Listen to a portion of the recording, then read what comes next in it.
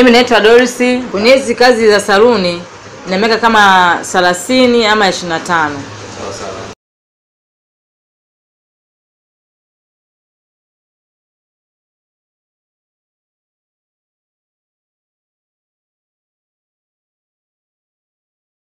Ni kweli hizo maneno yapo, ila sio kwa madada wote.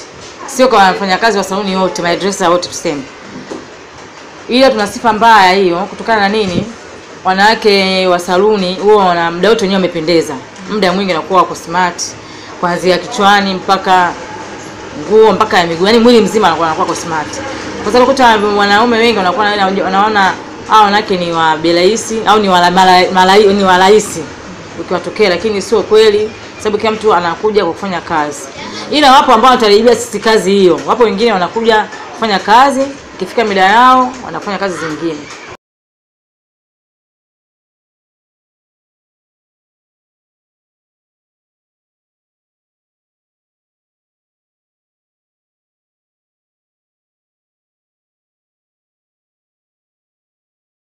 Ni kweli ile kuna umbea wa aina nyingi. Kuna mwingine atakata umbea, labda pengine ana pesa pungufu.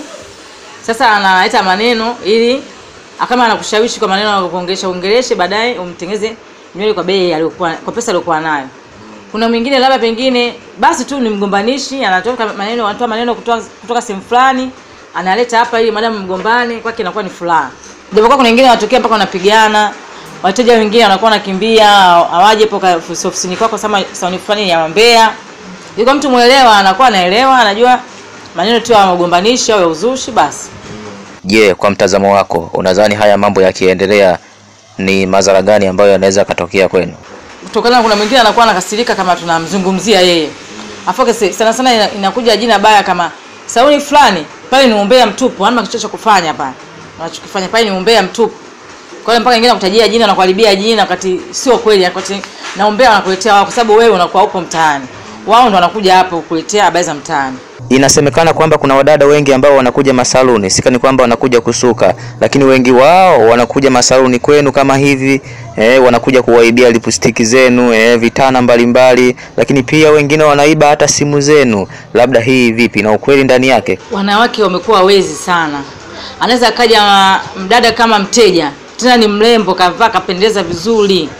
Anakuja anajifanya anataka kutengeneza nywele, kumbe ni mwizi. Ukizubaki kidogo tu kakuchukulia pochi, kachukua simu. Ama la simu ambayo unaweka ile kama ameiona anachukua pesa. Kwa kweli mimi wanawake kama hao mimi wananiuzi, siwapendi. Wanawake matuzalilisha. Kwa nini mnafanya hivyo wanawake? Kuna kazi nyingi za kufanya. Nimeshakutana kama madada wawili kuja kama wateja kuja kuiba. Yaani fikiria wanaiba mpaka wanja. Nikamkamata nao wanja, akaficha kwenye mfuko wake wa mkaa. Sasa nikamjaribu kumwambia mbona unafanya mkazo unajizalilisha mwenyewe, afu unamzalisha mmeo. Sio na mume wewe, kaza kumsema una mume wako, afu unaiba kitu kama wanja wa shilingi 200. Akija kusikia mume wako atakuchukuliaje? Kwa kweli yani kwa kweli yani wanawake wanakera, wanawake wengine ni wezi sana. Kwa upande wangu mimi naweza nikasema kila mtu anapoamka asubuhi anakuwa na malengo yake, na kila mtu unajua maisha sasa hivi ni magumu. Kwa hiyo haya mambo ya umbea yapo, lakini inategemea na mtu anavyojiweka yeye. Mtu anaweza kufanya kazi saluni wakaja wateja wa mbea, lakini wewe mwenyewe ukao sio mbea. Wewe mwenyewe mwenye saluni au unafanya kazi saluni ukao sio mbea. Kwa hiyo wanakuja na kuletea umbea, unasikiliza basi.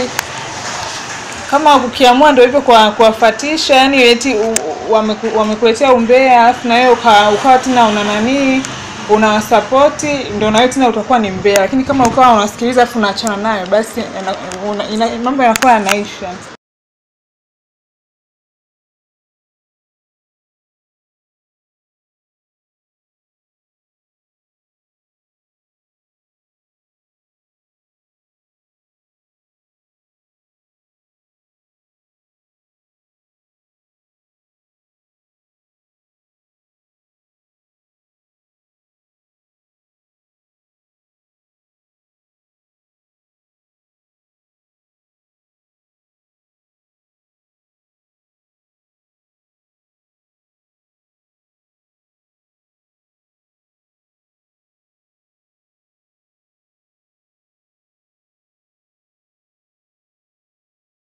Kuna wapo baadhi ya dada wanakuja saluni, utakuta mtu anakuja amependeza, amevaa vizuri, anakuja anakuambia nataka nifanyie steaming au nataka nifanyie makeup. Haya, unamkaribisha vizuri. Sasa umekaba uko busy na mtu mwingine, yeye anakuja anakuchukua, labda umeweka simu yako pembeni, anachukua naiba au anachukua vitu vile vya makeup au kitu chochote tu anaondoka nacho. Kwa hiyo wapo hao watu. Gani ambacho huwezi kusahau maisha yako mpaka sasa ulipo hapa? Gani ambacho ulishawahi kukumbana nacho kwenye maisha yako au mkasa wowote ule ambao hujikusahau mpaka leo hii kukumbuka unasema da, siamini kwamba nipo mpaka leo?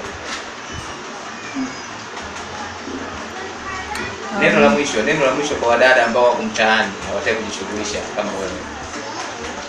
Wadada ambao wako mtaani ambao wao wanaona kila kazi kwao ni ngumu, mimi napenda kuwaambia au kuwashauri, maisha sasa hivi ni magumu. Kwa hiyo mtu unatakiwa kwanza ujitambue na mwenyewe ujithamini, ujue thamani yako. Kingine unatakiwa ndio kukua kiakili, yani kuamka. Ndio hiyo, wanatakiwa waamke wafanye kazi. Maisha sasa hivi ni magumu. Nampongeza Mheshimiwa John Pombe Magufuli kwa kazi anazozifanya. Kwa kweli ameleta mabadiliko mengi, nampenda sana. Ndio hivyo.